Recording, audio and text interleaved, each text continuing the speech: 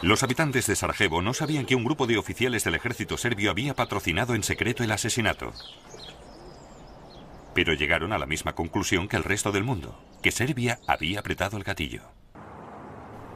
El asesinato de Francisco Fernando no encendió inmediatamente la hoguera de Europa. A principios de julio, las tensiones internacionales no eran muy importantes. Pero en Viena, entre bastidores, los líderes austrohúngaros estaban planeando cómo vengarse de Serbia sin que les aplastaran los poderosos amigos de esta.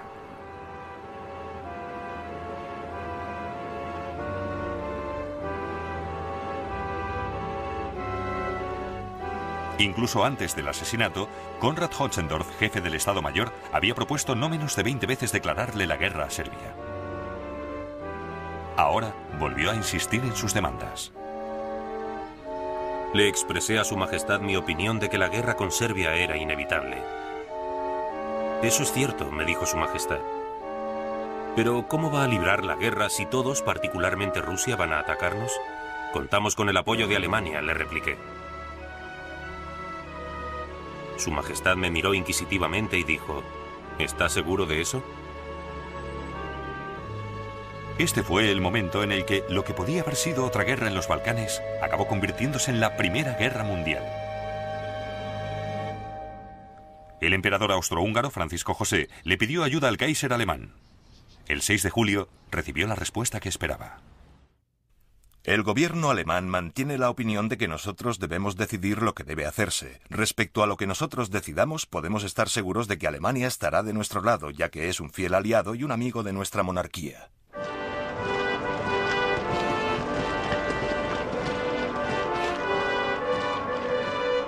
La crucial decisión alemana de apoyar a Austria se hizo sin tener en cuenta las consecuencias.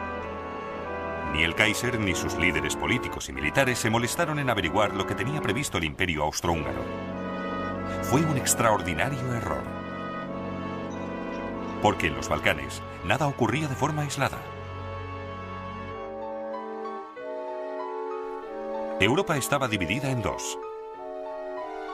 Por una parte estaban Alemania, el Imperio Austrohúngaro e Italia. Por la otra, Francia y Rusia. La guerra con uno podía significar la guerra con los demás. Nadie sabía cómo respondería Rusia si era atacado uno de los principales países de los Balcanes. Era posible que entrara en guerra con Austria para proteger a Serbia. En ese caso, Alemania tendría que entrar en guerra para proteger a Austria.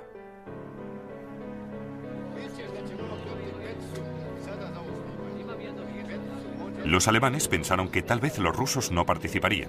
El embajador alemán en San Petersburgo sostenía que Rusia no podía arriesgarse a entrar en guerra por miedo a una revolución interna. El ministro de Exteriores alemán decidió que Austria llegaría a un acuerdo con Serbia.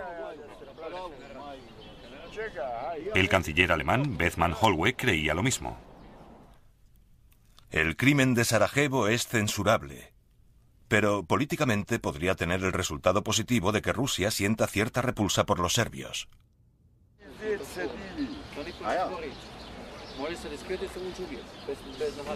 Fue el apoyo incondicional de Alemania lo que alentó a Austria a seguir adelante. Pero en 1914, lejos de arrastrar al mundo a una guerra debido a una agresión, Alemania estaba presionando a este por culpa de su incompetencia e ilusiones. El Kaiser estaba tan seguro de que no estallaría la guerra que se fue de vacaciones.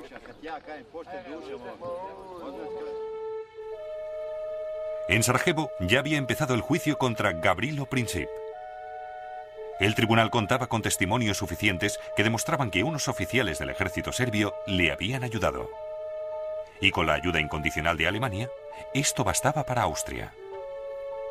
Le condenaron a 20 años de prisión donde murió en 1918. Austria le envió un ultimátum a Serbia.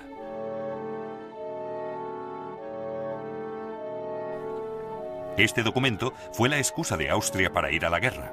Sus demandas eran tan extremas e insultantes que Serbia no podía aceptarlas.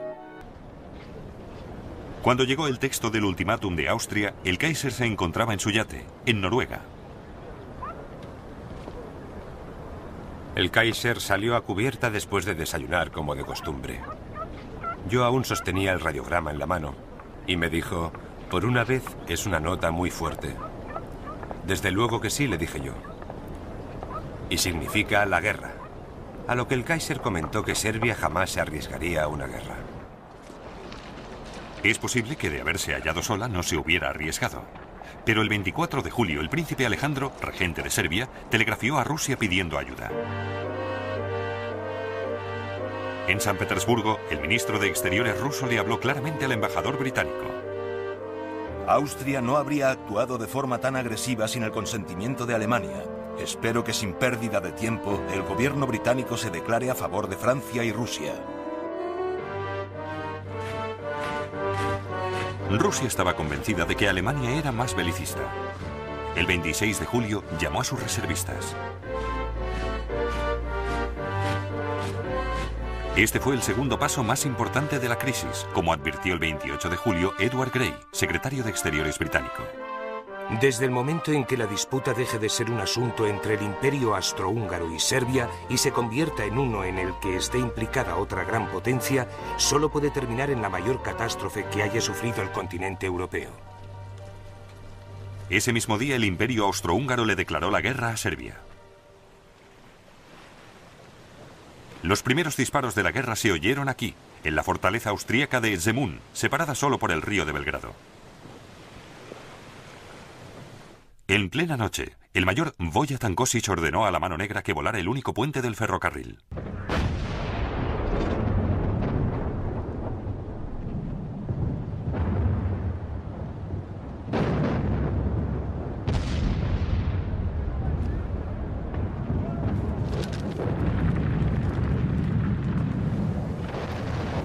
¿Cómo se merece nuestra vieja ciudad el nombre que le habían dado los turcos, la Casa de las Guerras? Proyectiles procedentes de todas direcciones se cruzaban sobre la ciudad. Los austríacos tenían armas muy curiosas, los llamados monitores. Pequeñas embarcaciones armadas con grandes cañones que rodeaban Belgrado como perros rabiosos y disparaban desde todas direcciones. Sin embargo, aún era una guerra entre el Imperio Austrohúngaro y Serbia. El 29 de julio, mientras los proyectiles caían sobre Belgrado, hubo un último intento para que así siguiera. Una serie de telegramas de última hora cruzaron Europa. Del zar al Kaiser, de primo a primo.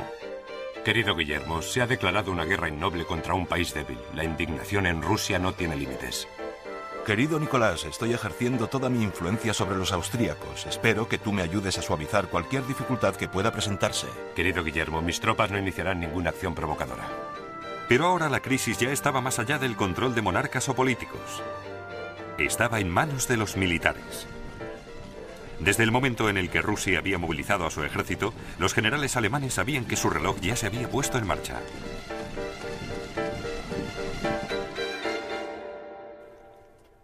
La alianza entre Francia y Rusia significaba que Alemania tenía dos frentes que defender.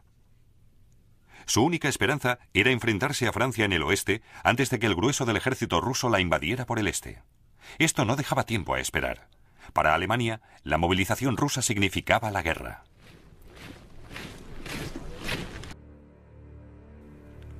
El 1 de agosto, Alemania le declaró la guerra a Rusia.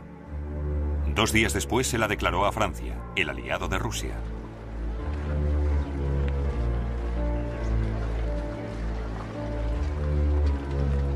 Por toda Europa, 10 millones de hombres marchaban a la guerra. A pesar de la música y las banderas, muchos de ellos fueron a la guerra de mala gana. Los líderes aún sabían menos que sus hombres por qué estaban luchando. No sabían cuáles eran los objetivos de guerra. Alemania y Austria, Serbia, Rusia y Francia estaban convencidos de que la suya era una guerra defensiva a la que otros les habían obligado a ir.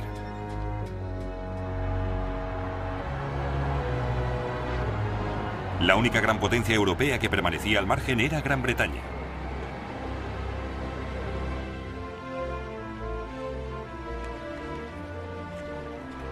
El 2 de agosto de 1914, Gran Bretaña seguía en paz, pero solo temporalmente. Si Gran Bretaña permanecía neutral, la guerra amenazaría su vasto imperio, su comercio global y su seguridad. Y Gran Bretaña necesitaba mantenerse en términos amistosos con Francia y Rusia.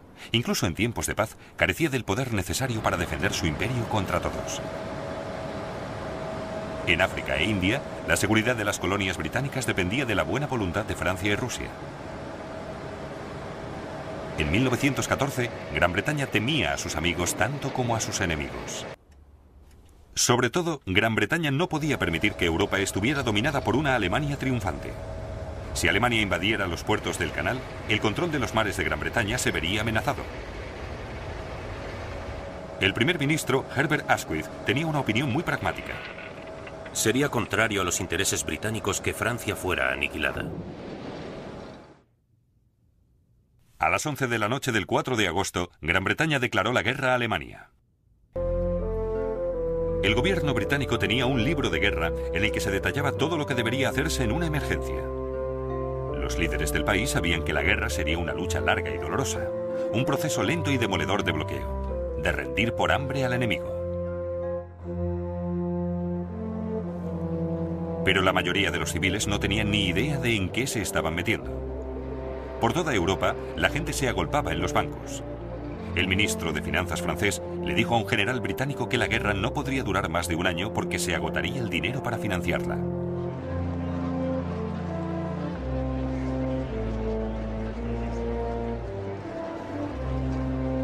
La mayoría de la gente esperaba que Gran Bretaña, con la armada más importante del mundo, libraría la guerra en el mar.